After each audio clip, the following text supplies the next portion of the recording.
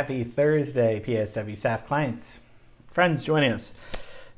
Okay, we're going to kick it easy today because we've had a pretty big week. I mean, Deer Hunter was heavy. I'm not going to lie, but it's important to see works of art, very provocative works of art sometimes, to analyze them as we try to do in a non-judgmental way.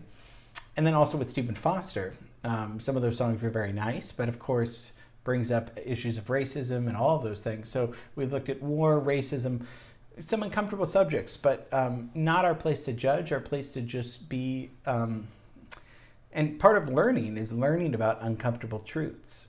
And that's what I try to say in some of these classes, not to be provocative, just to be provocative, but to expand our horizon, expand my horizon at least too. So that's why I think it's important to look at these things, to broaden our knowledge of the world and sometimes of the atrocities and the injustice of the world, so we don't repeat these things, so we don't cancel these things, because we have to know where we're coming from. So so I thought, let's do a really good revisitation of a Hollywood legend. This guy, such a visionary, coined the term makeup because it was cosmetics before. Cosmetics. But I say this in the class, good timing, because from that transition between the stage and then into movies, they needed some guy to be like, who's going to make our artists look beautiful? So I'll talk a little bit afterwards, but let's revisit the great Max Factor.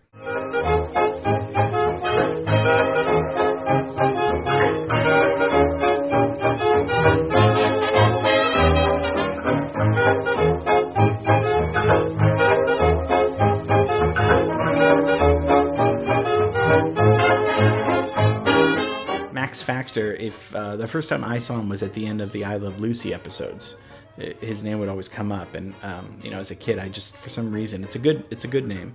I think it's a little bit better than Maximilian Factor Watzowitz, a little catchier, but he was a visionary makeup artist, wig maker, and inventor, really, and he was known for creating the signature looks of the era's most famous icons, the beauties, the males too, but mostly the females, the Ava Gardner and Marlene Dietrich and Jean Harlow. Their look is because of him, really. And he believed that glamour should be within reach of all women. So he was a ladies' man. I mean, in a different way, in a way that he thought if glamour is available, glamour should be used and makeup should be used. He coined the term makeup. It wasn't called makeup before. It was cosmetics. And makeup was kind of attributed to kind of just the kind of raunchy theater thing. But he, yes, I'm going to say it again, elevated and made it something. He coined the phrase makeup. So, this guy was poor. He came from Poland, 1877, 10 kids. He was too poor to read and write, but he did help work at the Russian opera and get a lot of experience when he was, even at the age of 9, he was apprenticed to a wig maker in Poland. And he also worked on cosmetics for Russian nobility. So he kind of had a cool job, but he was a slave there, he said. And he was kind of used as a slave to make royalty look great with wigs and makeup and all this stuff. But he wanted to get out of there. Like many people, America was a place for opportunity. And so 1908 comes to the city you love, Lloyd loves, John loves, I love, Los Angeles.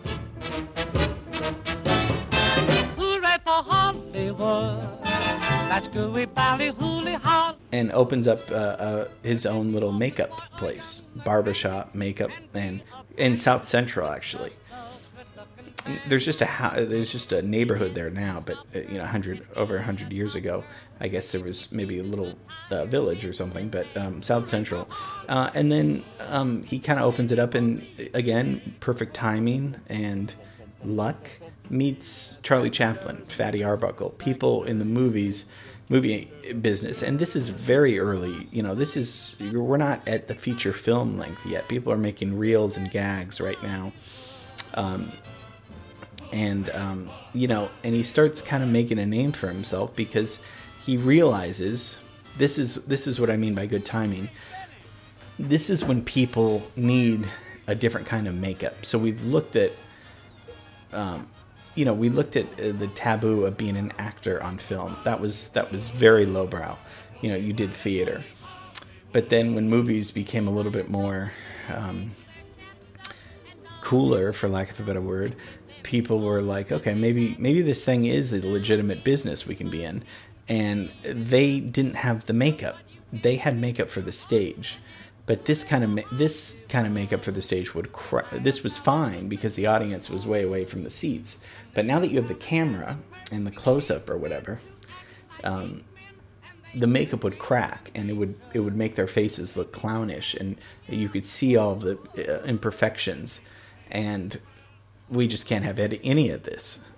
So he invents something called flexible grease paint. This is his genius to Hollywood, and also, I mean, I say the world because the whole world looks at Hollywood. I mean, they still look at Hollywood. I mean, TMZ, you wouldn't have that. We're always looking at Hollywood, for better or worse. And that's where people sometimes get their influences. So he did change the world in that way. So with flexible grease paint, he was able to make the actors look more like human beings on the camera. So again, they needed him, and it was great timing for him to. And it took a lot of work. I mean, hours and hours in the back of his studio. And he had a few different businesses after South Central. He moved to downtown and Hill Street. And I mean, he worked so hard on his craft to get what the actors needed on screen. Not just it started with the makeup, but then also with the hair and with wigs. And with Cecil B. DeMille's Squaw Man, they needed Indians. And so he would actually use human hair wigs, and that would, you know, I mean, despite it being racist, that solved a lot of problems for, oh, okay, this guy actually knows wigs too. Studios wanted to just buy him out and have him work full time. He was smart. He said, no, you're going to rent them out from me, and I'm going to sell to all the different studios, but I'll only work for myself, and made him one of the first multimillionaires in Hollywood. So he becomes so rich, he finally opens up in 1935. This is just a few years before he dies. The 4-story Art Deco building that's still there, actually. It's a Hollywood museum, which I've never been to, and I was reading about it. Maybe we should go. It's at 1660 North Highland, and that whole building's is used for his makeup and his products, and there were different rooms that you could go in, and they had the lighting already there for you to try out the products. I mean, there's so many other little things, makeup inventions that he came out with. He was the beginner. He started this whole thing and made everybody glamorous, from Jean Harlow's platinum hairstyle to Clara Bow's bob to Lucille Ball's false eyelashes and her red curls. And made it a family business. His son came in and quickly changed his name to Max Factor Jr. And the business is still owned by the Max Factor family. So I just thought it was interesting to see this. So he dies in 1938, but he wins an Oscar in 1929 for Best Makeup. And I just thought it's interesting to see the development of cinema. We've talked about the cameras and the directors and the people that were responsible in the early 20th century of movie making. Well, you know, so much of this is how people look, obviously. So he was able to invent something for people to look great. And those starlets, I mean, no doubt they look so beautiful. So there's a little history on Max Factor and his makeup business. So that's the life of Max Factor. His big philosophy was that any woman could be glamorous. You just need the right tools. Yeah, I guess that's true. I've seen some women that maybe, yeah, all women are glamorous, can be. You just need the right makeup and all those things. But what a genius he was. Came from nothing and was poor and just came over here and took Hollywood by the storm, and was a smart businessman too, because he's like, no, the studios come to me. You buy me out? No, I buy you out. Studios come to me, you know, and I'll do the work for you.